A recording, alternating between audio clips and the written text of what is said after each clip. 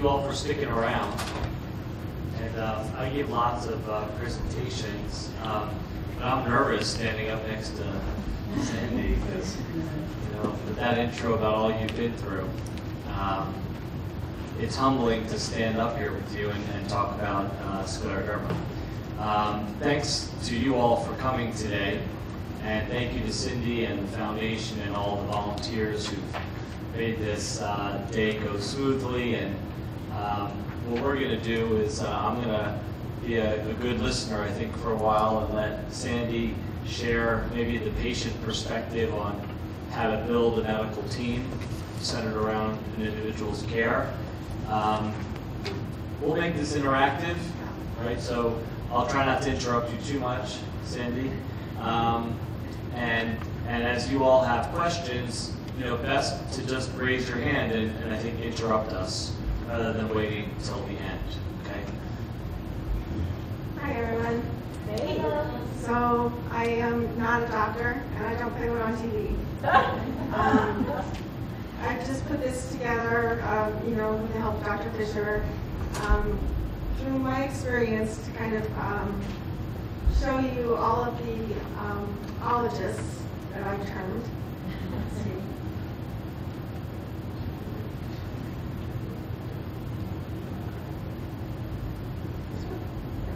Okay, so all of the ologists, as I call them. Sandee, put the mic closer to your mouth.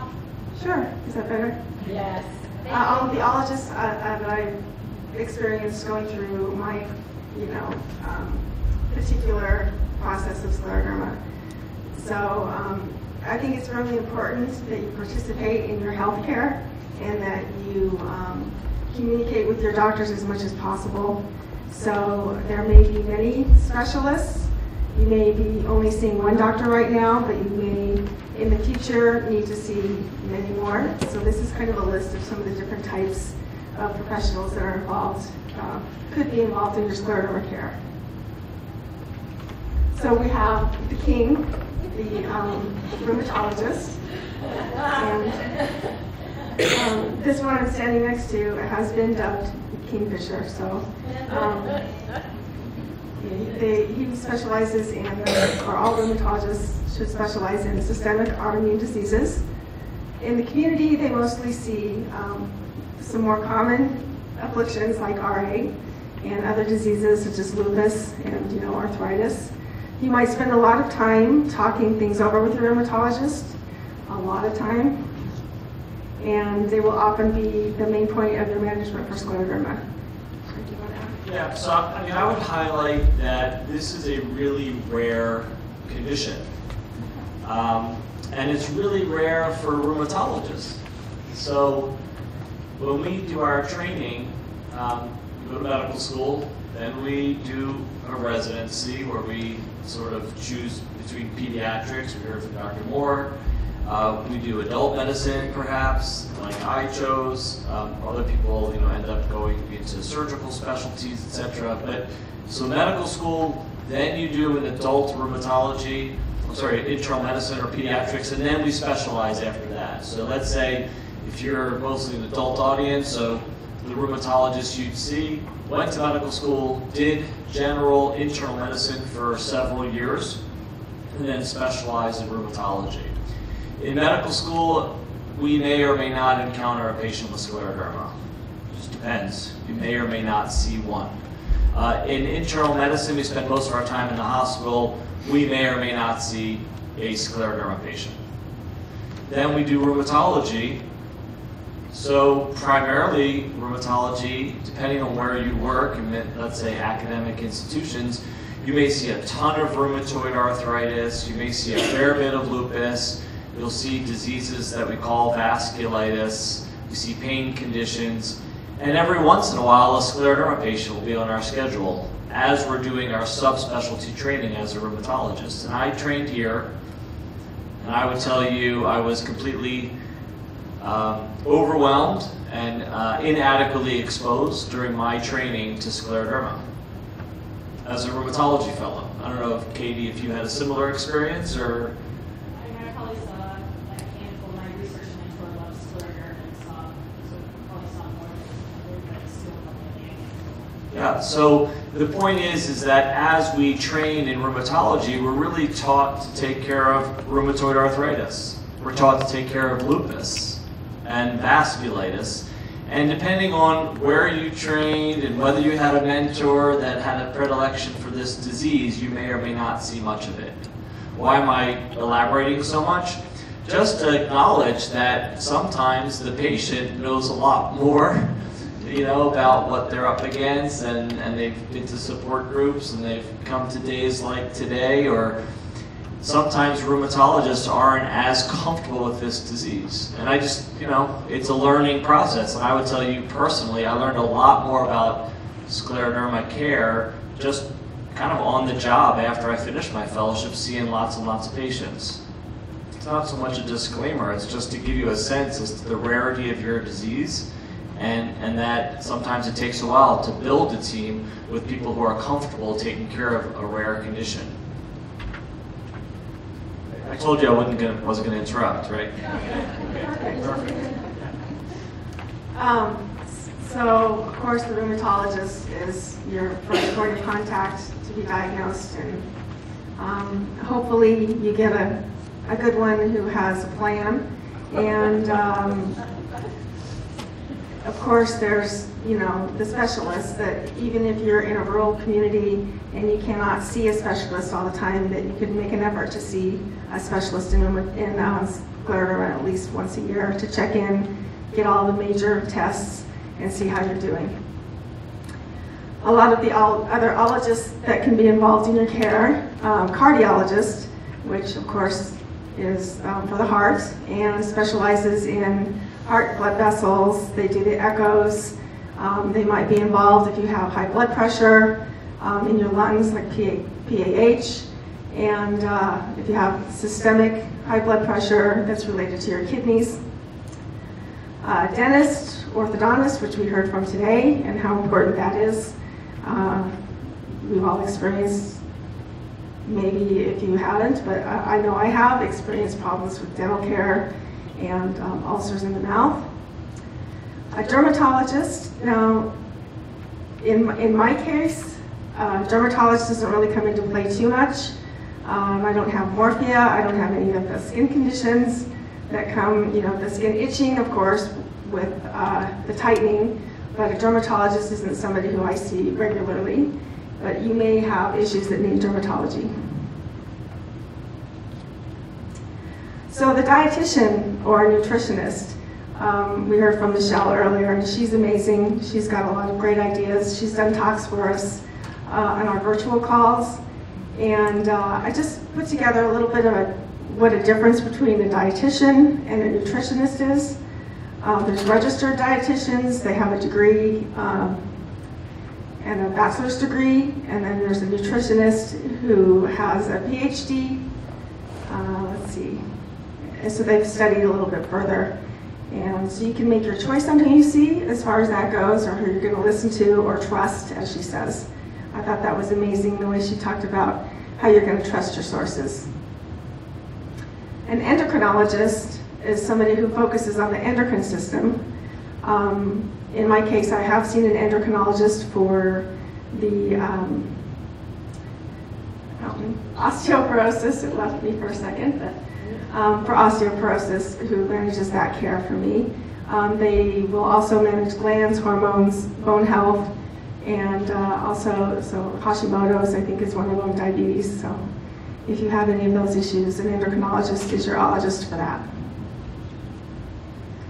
The gastroenterologist is somebody that probably we should all see, as Dr. Fischer has told us before, that it's 90-some% of us have GI issues. Whether we have the symptoms or not, things are happening with the gut. Do you want to elaborate on that at all? You know, I think just highlighting, you know, with multi-system disease, you kind of need multi-system approaches. So if we are, let's say, a rheumatologist, we need to partner with other specialists. So for example, GI is an obvious one. Patients who have esophageal reflux disease, and then have a risk to their esophagus as a result, and potential complications from acid injury to the esophagus. And so upper endoscopy, right? Lots of hands, right? People have had upper endoscopy. We need to partner with gastroenterologists in that regard. It's really critical for all of these that the specialist knows about scleroderma. So talking about cardiology, for example. So cardiologists really focus on left heart disease, right? Heart disease is the #1 killer in America, and left heart disease is the focus of what primarily cardiologists will take care of. Sometimes it could be arrhythmias, sometimes it's heart blockages, sometimes it's the effects of high blood pressure on the heart, but it's always about the left side of the heart.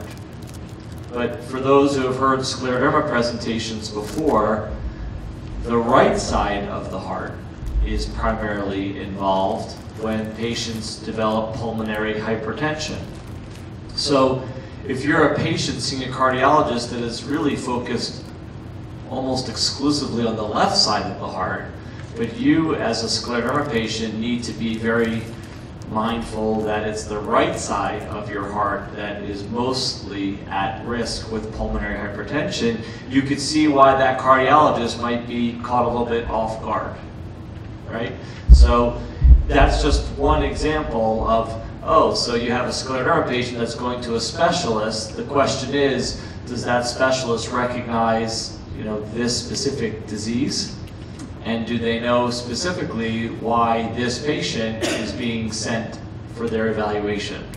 So we struggle with this in rheumatology because if we take care of scleroderma, we want to screen for pulmonary hypertension, for example, which we all know that we need to do. A waiting room waiting to see a cardiologist or a waiting room waiting to see a pulmonologist, those patients who are there are not there for screening. They may already have heart disease, they may already have lung disease.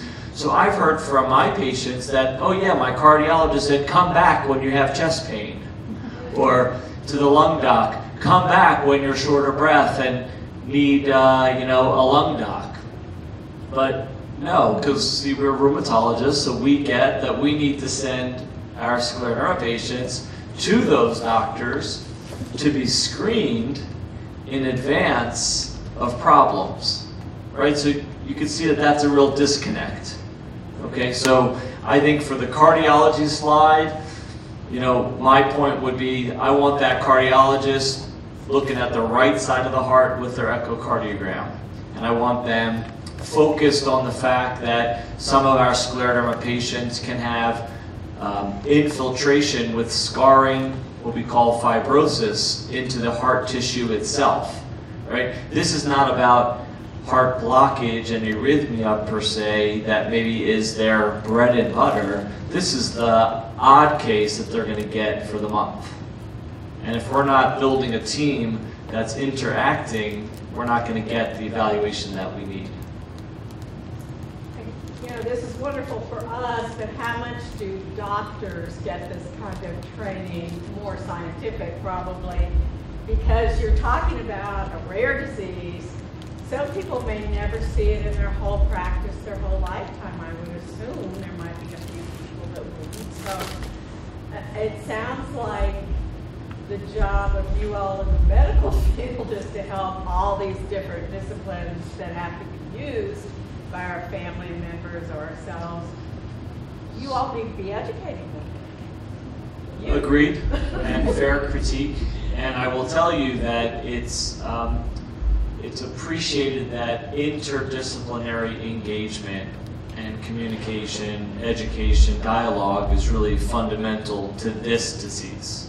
There are certain diseases that really require that. Systemic lupus is one of them. Systemic sclerosis is for sure another. Thank you. Okay, so moving on, we've got the general practitioner or your family doctor. You can't be running to your rheumatologist when you can get a cold or a virus or a urinary tract infection. So you do still need your primary care doctor.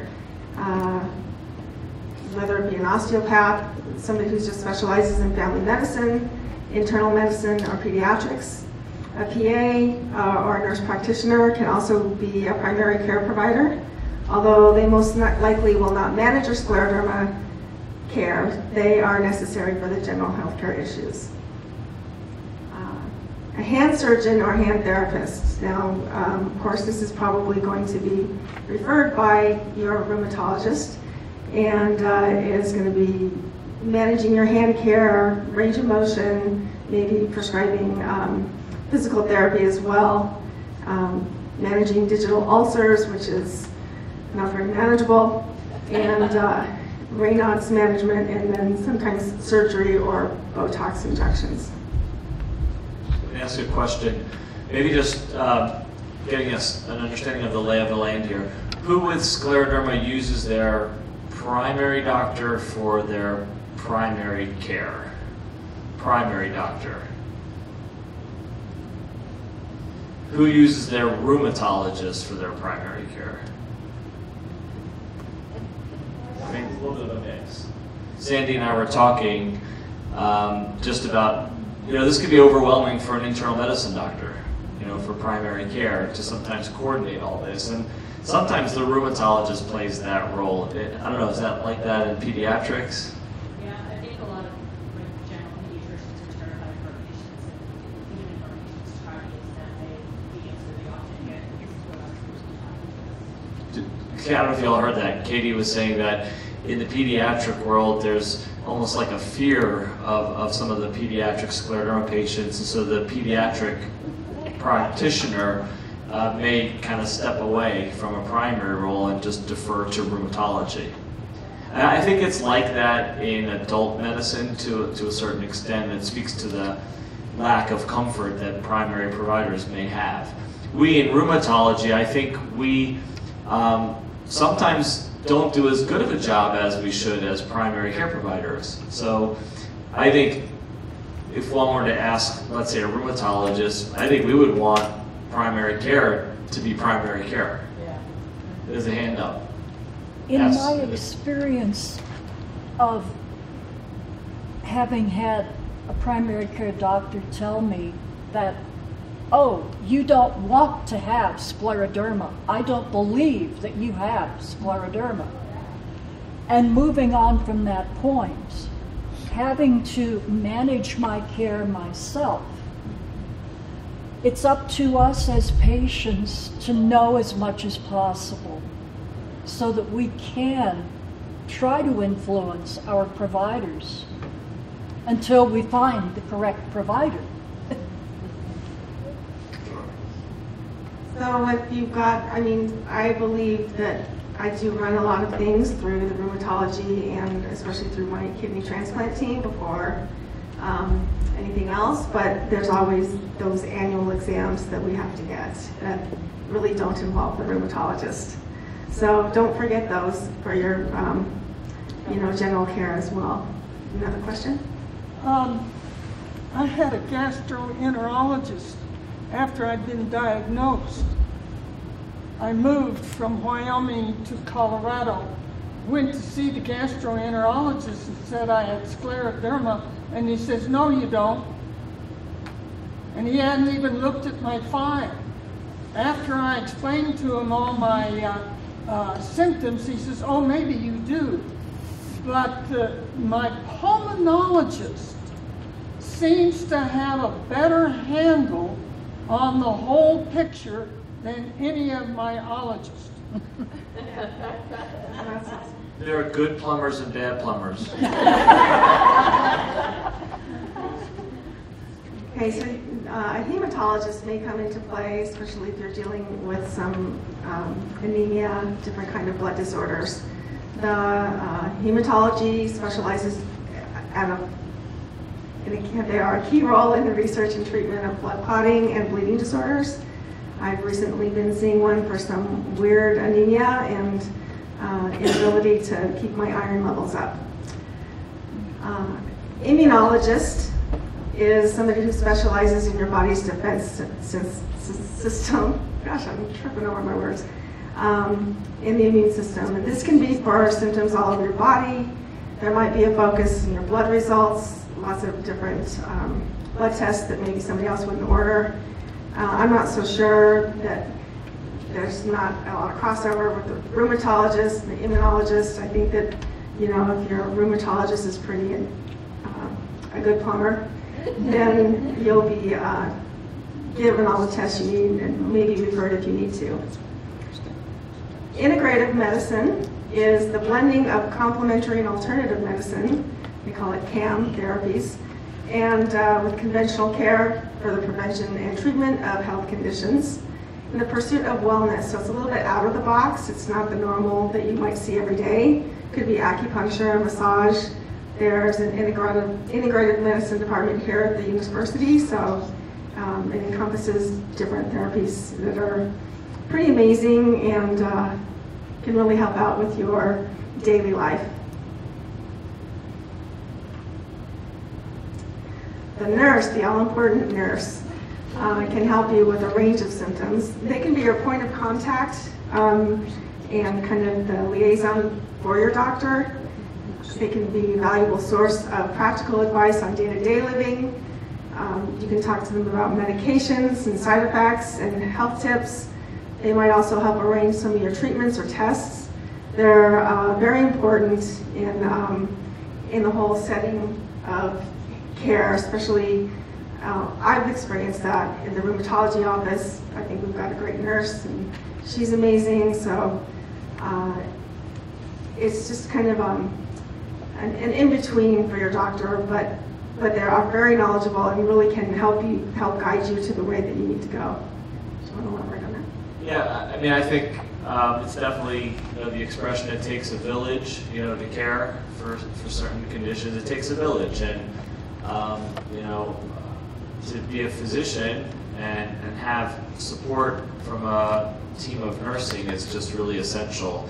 You know, we may want to get a specific medication, and okay, great, but your insurance company won't approve it, and who's going to spend 20 minutes on the phone trying to get a prior authorization and or fax in the forms for whatever forms you need, and or provide a lot of disease education, right? So we're running around, patient visits, time's up, we gotta go, we're already late, you know, we're traveling, whatever we're doing, and who's going to spend an extra 20 minutes, a half hour, discussing symptoms, discussing conditions, discussing medications, discussing monitoring. So I think for those of us who have valuable, you know, nursing support, we find them invaluable. There's just no way we can function without them. So, and I think as patients, I would imagine that's a really valuable resource for you all to be able to know that you can reach out. Sure, I wish I could, you know, where is Fisher now? Like, why can't I get an appointment, or why am I not getting a call back? But I think knowing that you have access to our valuable staff in a partnership, in a transparent way, I think could really be helpful. That's a great word, partnership. There's also palliative care, which is it's a medical specialty focused on the relief of pain. It's not exactly end of life care, so this is more of quality of life care. So focused on relief of pain, stress, other debilitating symptoms of your serious illness, and the goal is to improve quality of life for your family. Sometimes the nurse can help you with the palliative care or arrange it for you or give you the resources so that you can check that and see if you're a candidate. A pharmacist, this is really important to me. I think that having a good relationship with a pharmacist is key to help you with all the different things that happen with your medications, to coordinate, and to go to with questions. So hopefully you can get some kind of a relationship with a pharmacist. I think that, you know, it depends on the setting, but you know, if you can develop that relationship, it's going to be very helpful for you. I would just highlight, first of all, amazing to put pharmacists there, because as polypharmacy, as more medications are added, and I think as physicians, we're not really well trained when it comes to, oh, when do I take this medication relative to that medication, or what time of day is best for X, Y, or Z, or what are my drug-drug interactions. I think having a pharmacist that you trust and can consult with is a huge help. And then just to echo what Sandee said about palliative care, because a lot of times we lump palliative care or link it to hospice, hospice being end of life. Palliative care has nothing to do with duration, anticipated mortality. It has to do with providing palliation, pain relief, symptom relief, relief of suffering.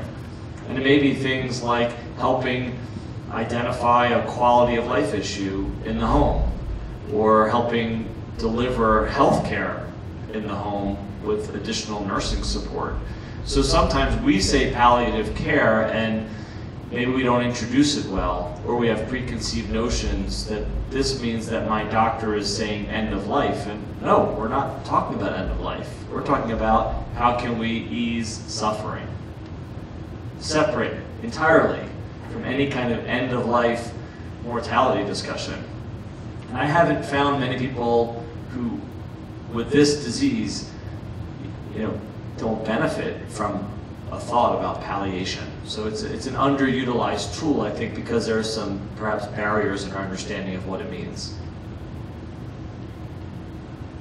Questions? So are there palliative doctors, or how do you go about if someone needs this? So the question is, are there palliative doctors, or how do you go about implementing it, perhaps? So first of all, it's a recognition from the physician side, taking care of a patient, that maybe there are some needs that could be best addressed by a palliative care team.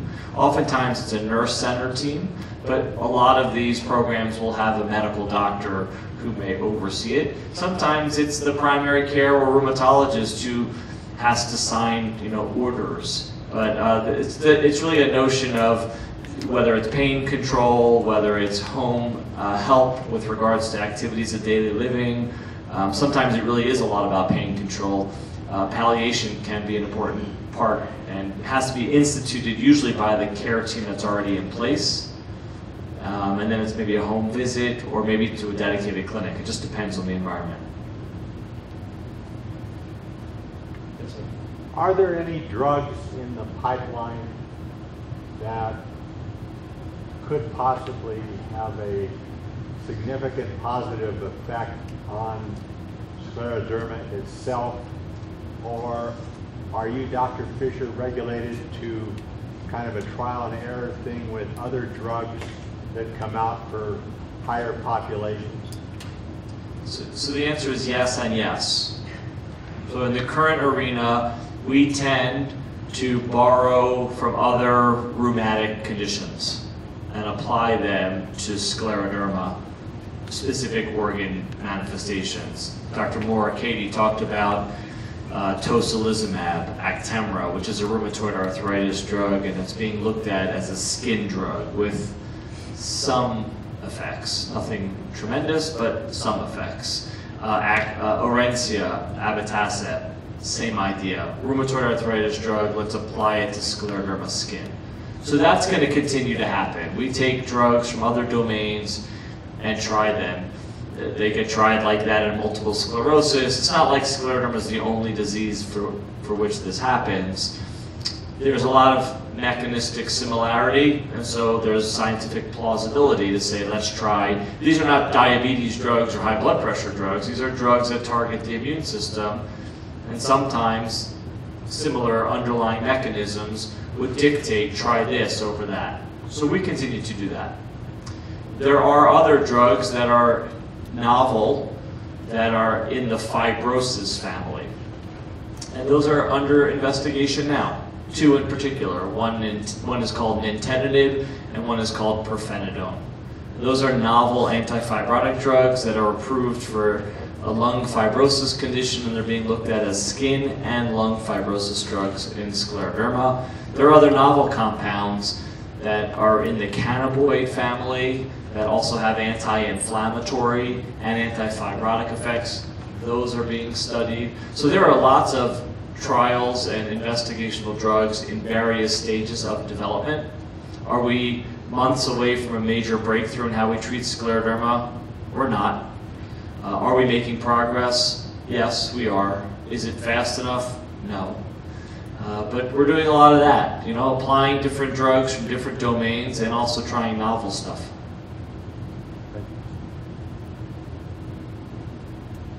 Okay, so podiatrist. The podiatrist looks after your foot health, and you may not need to meet a podiatrist, but it's good to know that they're there.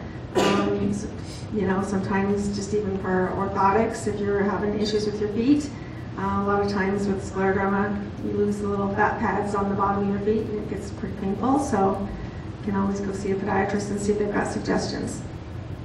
Physical and occupational therapy. They strive to help people live as independently as possible, and the goal of physical therapy is to assist an individual with pain relief and restoring motion and mobility, as we know is restricted in scleroderma. So that's another one that needs to be referred mostly by the rheumatologist, but and of course the pulmonologist is very important. Specializes in the lungs, and they'll be interested in monitoring what's going on with your lungs. Hopefully you had a baseline to have everything compared to, and might order scans and some other tests to check how your lungs are working. Yeah, I'm sure this will needs elaboration. Yeah, it's one of those, it's the same comments I had about GI and cardiology. A lot of pulmonologists primarily take care of asthma, chronic cough, and emphysema. May not be as familiar with lung fibrosis, may not be as familiar with pulmonary hypertension. Those are the two leading causes ultimately of scleroderma-related deaths.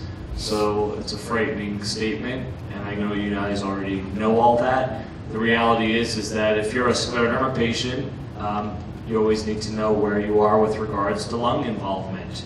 And if your lung doc takes care of asthma, chronic cough, and emphysema, and hasn't seen a scleroderma patient in 20 or 30 years, you know, I'm not so sure how helpful that pulmonologist may be. So it's always about recentering towards this unusual, rare condition, systemic sclerosis, and then highlighting for lungs, we know we're worried about lung fibrosis and pulmonary hypertension. And so sometimes the pulmonary hypertension, that's a cardiologist, sometimes it's a pulmonary hypertension specializing pulmonologist. For general pulmonary care, sometimes it's not a pulmonologist. In our clinic here, it's actually me, because I focus on lung fibrosis. So in this scenario, scleroderma lung fibrosis is going to come through your rheumatologist, because you know that's the way it works here. And many other centers have similar experience if you're seeing a dedicated scleroderma provider. But it's always about those two questions: lung fibrosis and pulmonary hypertension. Okay, to get into the psychologist or psychiatrist and social worker. I went ahead and put some definitions down here for you. These specialists help with your coping and the emotional trauma that comes along with a chronic disease. A psychiatrist is a medical doctor with special training in the diagnosis and treatment of mental and emotional illness. A psychiatrist can prescribe medication, but they don't always do the counseling for the patient. A clinical psychologist has a doctoral degree in psychology from an accredited designated program in psychology, and they are trained to make diagnosis and provide individual and group therapy. A clinical social worker is a counselor with a master's degree in social work from an accredited graduate program, and they are trained to make diagnosis, provide individual and group counseling, and provide case management advocacy. They're usually found in a hospital setting. So we all know that there's that piece of our little puzzle that needs to be taken care of. There's a lot of emotional and other kinds of issues that we deal with on a daily basis. The nephrologist, we just heard from a great one, specializes in the kidneys, and they will be able to investigate any symptoms you have related to urinating or your kidneys. Now that we know the warning signs to look for the scleroderma renal crisis, not everyone with scleroderma will need to see a nephrologist, but hopefully you were educated earlier on when you would need to and know the signs. wound care, when you have some digital ulcers, that it could be leg ulcers, lower extremity, fingers, and they're non-healing, wound care can get involved and give you tips and management tools and let you know when they're getting out of control and need some intervention.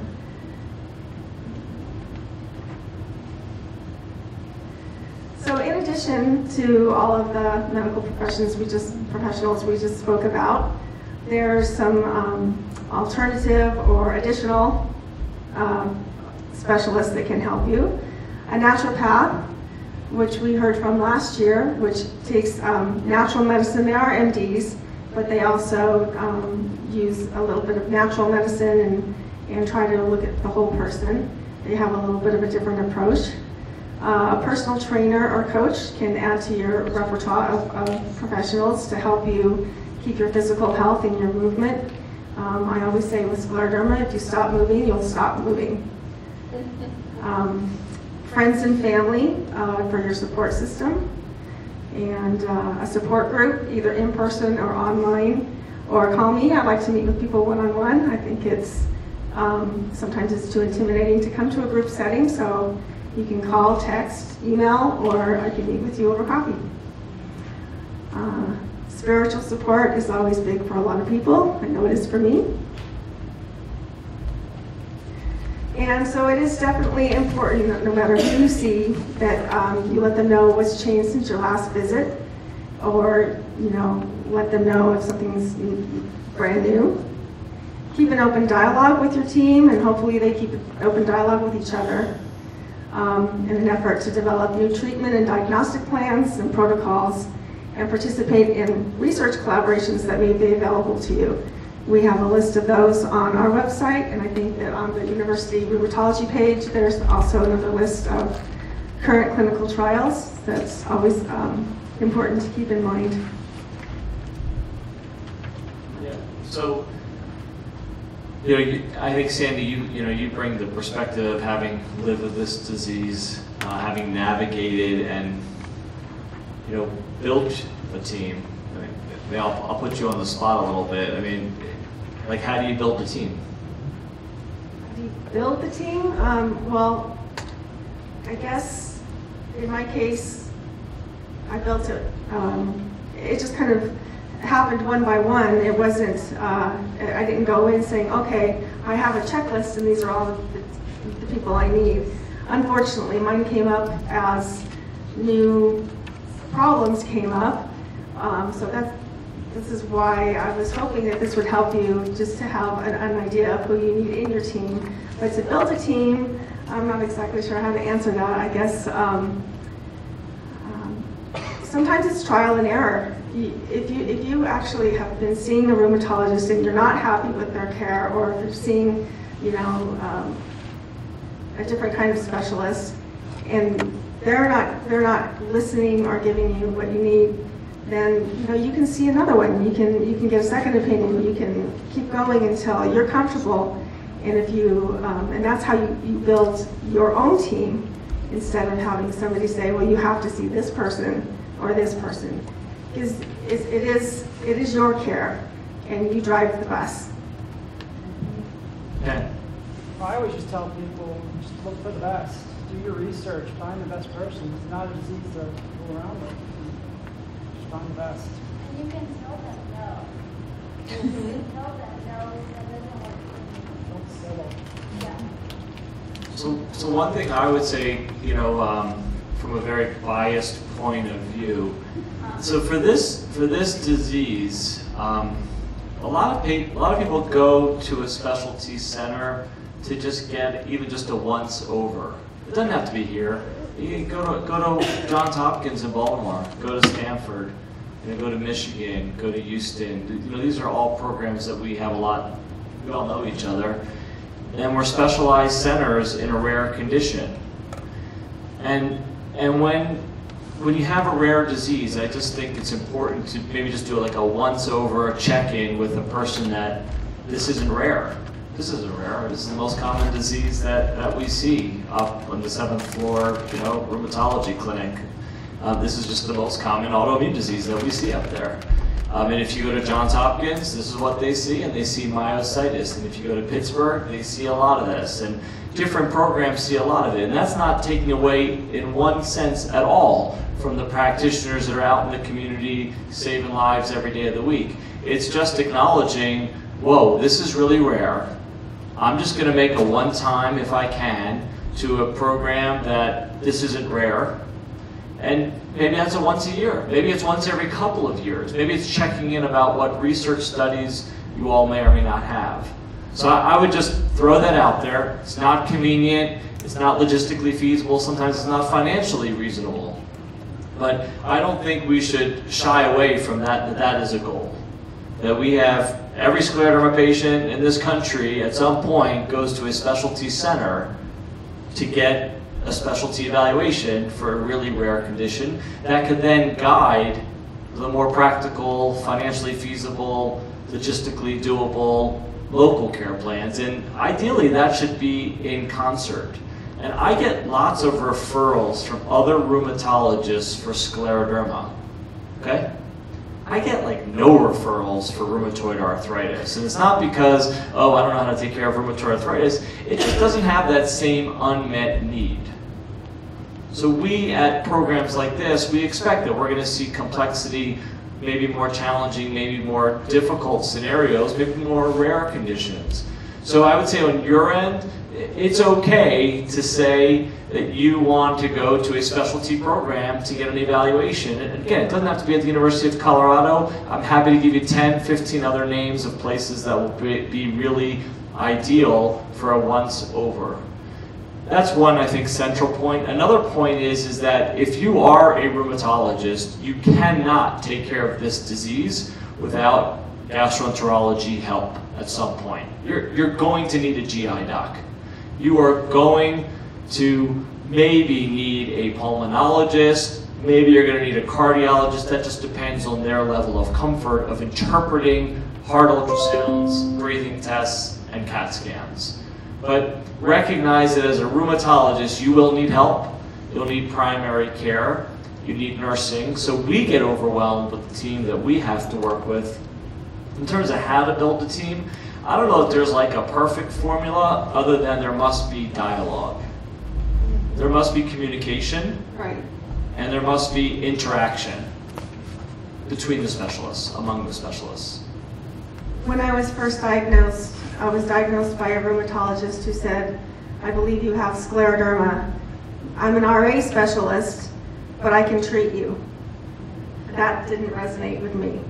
So I immediately started researching to find who I could see, and that's when I stumbled across the Scleroderma Foundation and went to the next support group, and they directed me here, which I was very fortunate to be here from the beginning of my care. So that's how I started with my team, was I said no to the first doctor. I wasn't going to be, just part of the her patients, but not her specialty. That didn't work for me. So keep in mind your own personality, write down your questions, have somebody who's compatible and listens in all of your doctors and all of your care. I think that's really important. And ask for copies of your records, because in an era of lack of shared EMR, we don't always have an electronic medical record that is shared amongst institutions between providers. And so, oh, I got an echocardiogram down at Littleton. Yeah, my doc told me it was okay. That to me means nothing. I have no confidence in that statement. I'm on the line for identifying if my patient with scleroderma has or doesn't have pulmonary hypertension. I don't want to hear that a left-sided heart doctor told me that an echocardiogram done at Littleton, and I'm just picking on that institution for no good reason, told me that the echo looked okay. No, I want to see the report, show me the study, right? So that unfortunately falls on you all. That's not fair, but it's true. Oh, I went to see my kidney doc and everything looked fine. Okay, what was the actual report? And the GI doc said everything was fine. Great, can we please, so I just think being your own advocate obviously is going to be very helpful. And having managed my own care for years, I've learned that I had to have all of these records. I have to compile everything, and with electronic records, it's becoming much easier. But I no longer accept from a doctor, oh, this test was normal. No, I don't accept normal. Give me the results. We're just sort of wondering, kind of in keeping with that idea that, a specialist in cardiology may not be terribly useful, like you did as the Scleroderma Foundation or the group here, or any groups that you know of, sort of compile lists of doctors, let's say, where it's like, hey, if you're looking for such and such specialty, here's a group of names that have been kind of useful and have sort of a little bit more familiarity with the disease in general population. That's a great question. I mean, just to repeat it, basically, just the Scleroderma Foundation provide maybe a list or a resource, for patients. And I don't actually know the answer. I mean, I know I have an answer, but I want to hear the right answer. Well, I know the answer, but Dr. Fischer doesn't know. If you go to our website, Scleroderma Foundation, or just scleroderma.org, and go to patients and newly diagnosed, it will take you to a page that lists all these scleroderma clinics around the country that have been listed as scleroderma clinics because they've gone through all kinds of analysis with our foundation to make sure that they have the expertise to treat patients and then that they're involved in advancing research. So those are all listed on the website. At the chapter level, we also have a list of doctors. Our number one choice is usually the doctors at UC Health. But if there's a discussion at a support group meeting and somebody tells me, oh, I love my rheumatologist, I see this podiatrist, I go to this PT person, and they like them, we'll add them to our list. That doesn't make them an expert, but if a patient is comfortable with them, we're happy to give that name to somebody else.